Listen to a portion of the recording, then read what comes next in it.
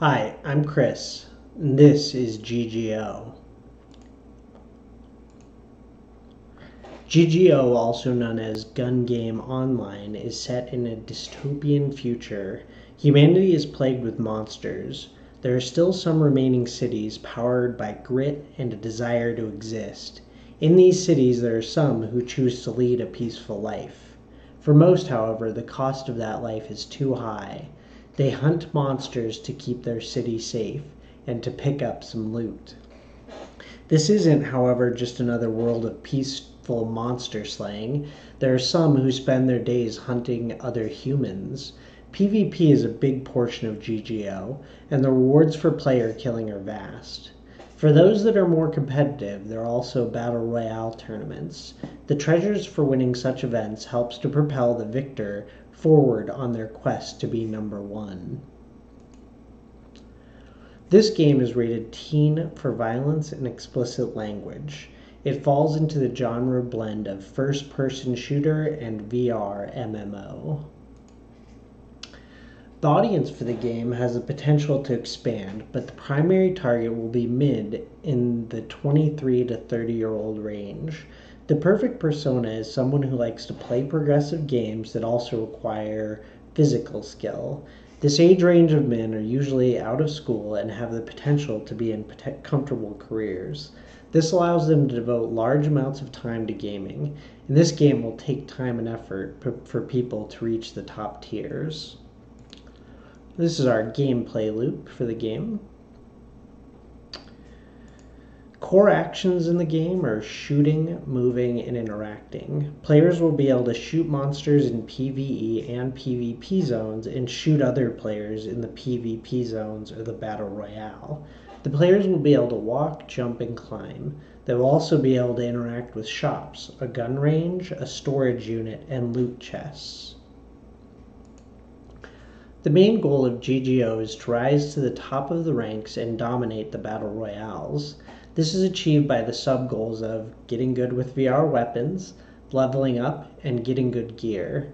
Moment to moment, GGO is a battle for survival. Once a player leaves the city gates, their security is always in question. There will be controller haptic feedback on weapon firing, UI interaction, and picking up new objects. Audio feedback from those interactions will occur as well. There will be voice interactions between players, and this will be replicated using 3D spatial audio. Visual feedback will only be given through direct world and UI interactions. The platform for release will be PCVR with controller mapping set for the OpenXR framework. The color scheme will follow the pattern of the hit show GGO. A big reason people will get hooked is that in future updates, the plan of the game is to have a real-world economy, providing the best players an opportunity to make a living playing the game. Now we're generous after our first episode to receive some questions from the viewers. First one being, can someone who enjoys only PvE still enjoy this game, or will PvP be a major focus? The answer to that is PvP will be a really big focus. But with any open world MMO, there will be a lot of players who just like to grind ags, seek loot, levels, and that's also okay. Next question we got was, how much does being able to aim a gun in the real world translate into the game? So the answer for that, aiming is going to be very much real world skill related. Some games choose to make things easier on players, but as an avid VR consumer myself, I've found that even though it's really tough, games with real-world shooting draw huge crowds. Examples of that include Population 1, Pavlov, and Onward.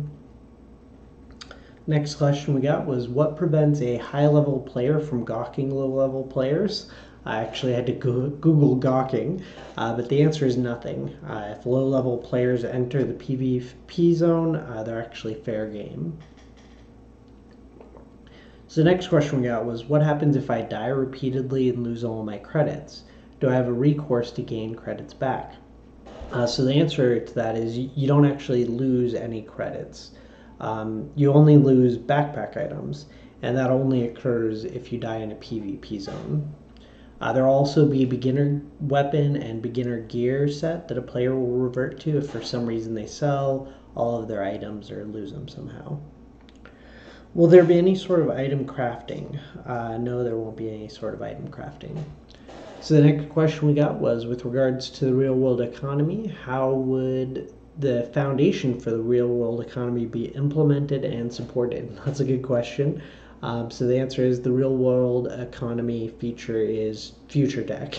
So it'll be a research project all of its own. Pay to win kills tons of games, but someone's got to get it right. Otherwise, people will just continue to think it's a bad idea and we'll never find a path forward. Do items respawn in the world after a set period is the next question. So the answer to that, in the beginning, there won't actually be items that spawn in the world, like loot items. These will likely change when the game gets cave systems implemented, but in the beginning, the only way to receive new loot will be killing monsters, killing other players, winning battles, or purchasing from the shop. Is there a ranking system or a ladder system is the next question. The answer to that is the only ranking is the winners of the Battle Royale. How do I gain skill points and stat points? So yes, skill points and stat points are included in the game. Right now we're looking at agility, strength, and vitality. These can be gained by killing other players or killing monsters. Next question we got was, do I lose stat points, skill points, or experience upon death? The answer to that being no.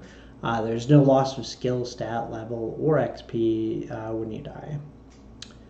The next question we got was, what role will sound play in VR? And that's a good question as well. Sound does always play a pretty big role in VR, but for this game there won't be a sound track. Eventually players will have the ability to play music for themselves or for others in game, but we want immersion, and having sound effects that are not present in the actual game world can be annoying. Next question we got was, can players set up shops to sell their items? No, there will not be any player shops. And then the final question we got was a little bit longer. The presentation itself didn't state that the game would be held in the VR experience. Was VR the original intention behind the game? So if you go back and watch the first episode, there was a slight mention of VR, but just for clarity, the game will be exclusively VR. So moving on with some more details, we've got the theme of the game. The theme is that even though things may be bleak in the world, with hard work and a strong support structure, anyone has the potential to overcome. The mood is gritty and dark. The world is dusty and the sky always has a gray haze. This is the mood of the game. It very much draws on the anime GGO series, and the look of the feel of the game will actually match that. The plot, the backstory of the game is that Monsters appears from a rift over 200 years ago. Mankind has found a way to survive with technology, but as monsters get stronger, heroes that can outmatch them are required. There are many, however, who have lost faith in humanity, and they do also hunt their fellow man. So up next, we're going to look at some general UI stuff that we've started to implement, some mock-ups. This is going to be the UI for the gun range. Next we have our backpack storage spots. This is a player card, so the player will be able to see their stats and things like that in here, as well as adjust them when they get stat points. This is the front menu for the store. On the left it says buy and right it says sell. Those will essentially be you'll have a different menu below based on whether you're in the buy or sell menu, but it'll look similar with the item and the cost, so the item itself and then how much you can sell or buy it for, as well as an exit button. And then once you click on an item, though, you want to have some additional information about it, whether you're buying or selling it, so that's the next menu. It's an additional description for each weapon, and again, these are buy, sell, meaning that this would be a different menu for buy, different menu for sell, so this is just the cover for that. gives a little bit of description, the item, the cost of it, as well as some general details. Also lets you go back and exit the menu. Next we have our storage area. So this is the beginning menu, kind of similar to the purchase area. You can either store items here, retrieve them, or exit out of the menu itself, exit out of the storage unit. And inside the storage unit, whether you're in store or retrieve, you'll be able to hit a checkbox next to items, scroll down, and then either store or retrieve the item, as well as go back or exit. And this is our UI flowchart, how all the UI interacts with one another. So for our core systems, minimum necessary core systems for this game are going to be AWS dedicated server, full body IK character class, weapon mechanics, voice communication, health, damage, leveling system, Cognito user pool, selling, buying, and inventory systems, world partition, as well as enemy AI mechanics. The core mechanics of the game, or the breakdown, are as follows. Players will use smooth thumbstick locomotion and turning. The direction of movement will be HMD designated. Players will have the ability to move around in local space without controller input as well. Players can grab most loose objects in the game. This will be done with the bottom grab button on either controller when the player's hand is overlapping the object. For weapons and tools, there will be a snap functionality that places the item into the appropriate position in the player's hand. Players can also grab items or put items into their backpack by pulling it from behind their back and placing an item in or pulling one out. They'll also have a tool belt on their waist that allows them to put on new gear by overlapping the tool belt with the gear. They can also add a single weapon to the tool belt for quick access. Players will be able to jump. They can also grab certain walls and pull themselves up to higher areas.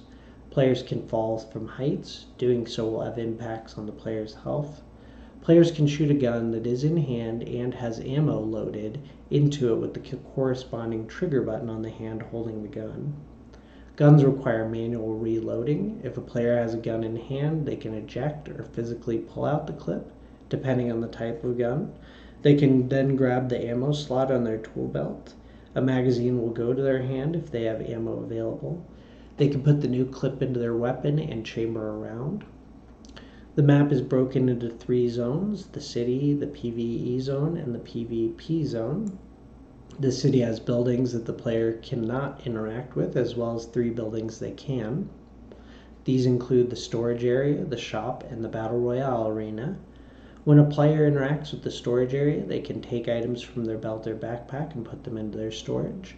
They can also retrieve items from the storage area and either put them in their backpack or on their belt.